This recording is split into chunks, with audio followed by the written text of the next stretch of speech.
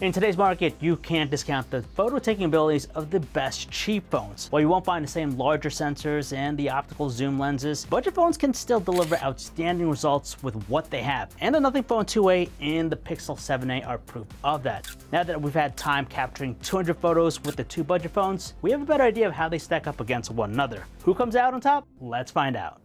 Since they're expected to be doing most of the legwork, the first set of photos of the James A. Farley building reveals how well the main cameras operate. The Pixel 7a's stronger contrast helps to reveal details in the red walkway in the foreground, which is somewhat washed out by the Nothing Phone 2a. There's good detail capture with the two, but upon closer inspection, they're noticeably sharper with the Pixel. First point goes to the Pixel.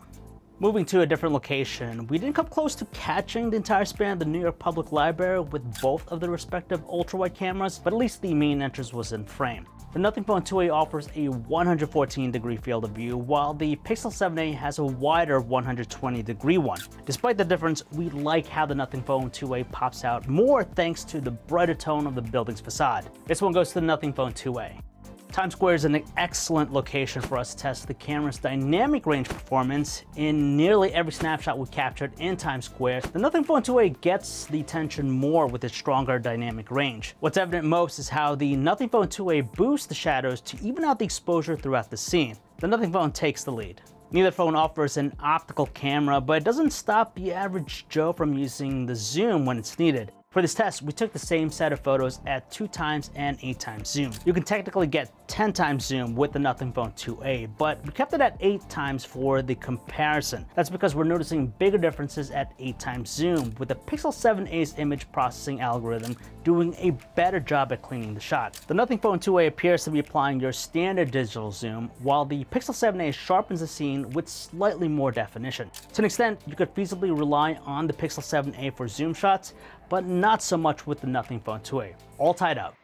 Indoors under artificial lighting, we can see how they handle colors differently. We like the true-to-life color tones of the Pixel 7a shots of all the produce items without applying unnecessary saturation, resulting in the red tones and the red peppers looking natural, which doesn't clash with the greens of the nearby pickles. The Nothing Phone 2a has a penchant to increase the exposure for the entire scene, which results in the green peppers appearing overblown and washed out. Winner goes to the Pixel 7a.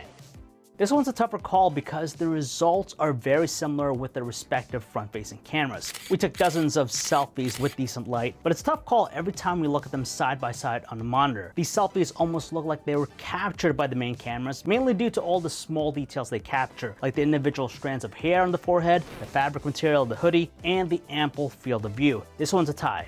Similarly, there is a lot to like how they handle portrait mode as well. By default, the Nothing Phone 2a applies the more aggressive bokeh effect to the background, whereas it's a bit more subtle with the Pixel 7a. Between them, the Pixel 7a does a better job of identifying background elements and delivers sharper results. The Pixel's starting to run away with it. When it comes to macro photography, we can get a lot closer to the subjects with the Nothing Phone 2a, while the Pixel 7a requires a bit more separation to get the focus just right. But despite that, the Pixel 7a does an exquisite job of capturing the finer details of this yellow flower. You have to zoom into the shot to make out the pieces of pollen covering it, but they're almost non-existent with the Nothing Phone 2a. When it comes to low light, the Pixel 7a is hands down the phone to go with. In the dimmest conditions with barely any ambient light around, it's still better able to illuminate my backyard. The Nothing Phone 2a's shot is too dark and soft by comparison. Not only are the branches on the tree more clearly visible, but the brick pathway also details the individual bricks better. This one's going to be the 7a.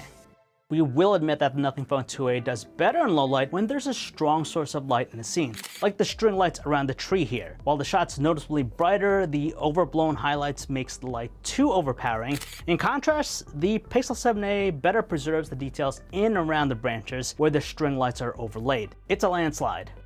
After browsing through the 200 plus photos we captured between the Nothing Phone 2a and the Pixel 7a, we can say with complete certainty that the Pixel 7a has the superior camera. Sure, it's a closer matchup between their main cameras when there's ample lighting around, but the Pixel 7a goes the extra distance of performing better under low light, capturing the macro shots and using the zoom to an extent. Google's image processing algorithms make everything look sharper and better with the Pixel 7a.